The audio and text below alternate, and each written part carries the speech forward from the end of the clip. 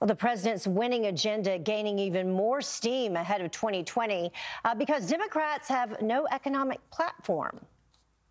Issue after issue, the Democrat Party has never been further outside the American mainstream. High taxes, high crime, open borders. We're now the #1 economy anywhere in the world, and it's not even close. So can anyone beat President Trump if the economy stays this strong? Here to debate, senior policy analyst from the Independent Women's Forum, Patrice Onwuka, and Virginia House Delegate Mark Levine. Thank you both for joining us this morning. Good morning, Heather. So let's take a look at these numbers. Let's break down these booming economic numbers. 3.2% growth in the first quarter. 196,000 jobs added in March unemployment, a rate near a 50-year low.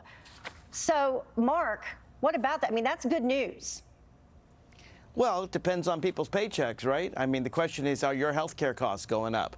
Is your tax refund higher or lower? What about Medicare and Social Security? Do you agree with the president's plan to cut your Social Security and Medicare? Or do you agree with the Democrats who want to lower health care costs? So the question is, what is the bottom line for the ordinary American? And, you know, if you're a farmer and the president's imposed tariffs, is it easier for you to sell your goods now that the president is against free trade, which Republicans used to believe in? I think times are tough for a lot of Americans. Are those manufacturing jobs coming back? How about those coal jobs that the president promised? Are those coming back?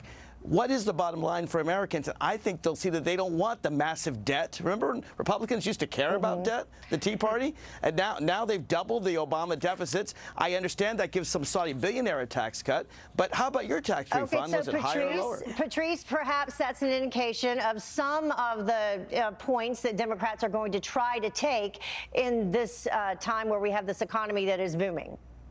They are. But you know what? This is Trump's economy, and it's a great economy. You talk about how regular families are doing. Look at the tax cuts. When every person, pretty much every taxpayer's paycheck got a cut last year, and that's continuing. You know, when you talk about refunds, well, there's a reason why a smaller refund may not be a bad idea, because that means that you get to keep more of your money all year long to be able to pay for your health care costs, your Medicare, your Medicaid, or your prescriptions. You know, so when we look at small business optimism being at record highs, that means that their small businesses are able to hire and expand. When you look at people, you know, consumer confidence, they're able to go out and buy a car. Why? Because you have historically low unemployment rate.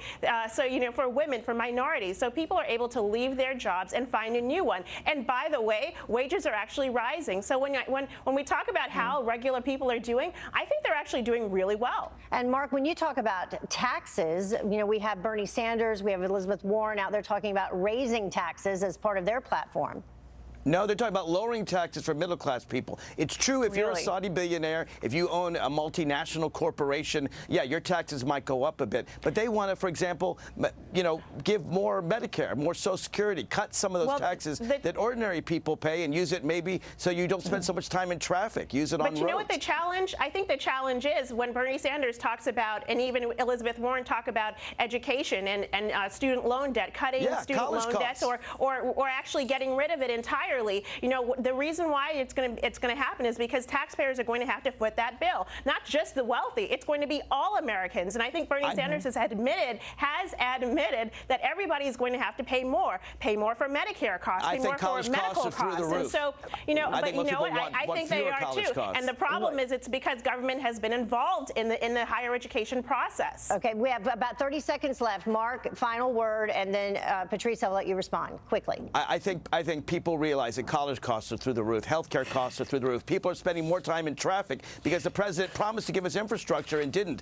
He's now cutting Social Security and Medicare where he promised not to. He's broken his word to the American people. Patrice? Well, and when you look at why healthcare costs are so high and why higher education is so high, it's because of government. The president has wanted to get government out of our lives, out of these big industries, so that the private sector can deliver better options, more choice, and at lower costs. And I think Americans appreciate that. All right. Thank you both for joining us this morning. We appreciate it. Thank you. All right. Have a good day.